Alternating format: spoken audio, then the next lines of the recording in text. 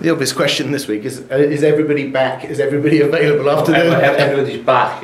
One or two aren't fit still.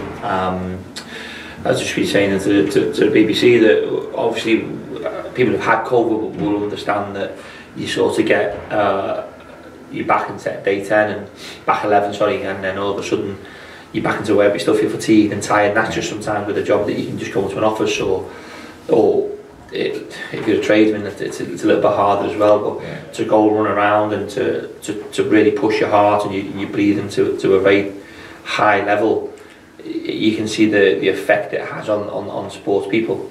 So it's some of them come back and struggled. So we are without one or two, but we had a game here Tuesday. All we can say is Matty scored. But other than that, we kept it behind closed doors. We wasn't for other people to sort of to comment on, really. I'll give him the credit. Joel scored as well, everybody. So there were 2 goals. Not saying any more about that. Sunderland, you had the difficult bit with the players out. Now you've got the difficult bit on the pitch. That's a big week. You've got 3 tough away games this week, haven't you? Yeah, they all challenges tactically in a different way. Physically, it'll be a real tough week, but we're preparing for that. We have done all week. We've prepared all week for the next 3 games.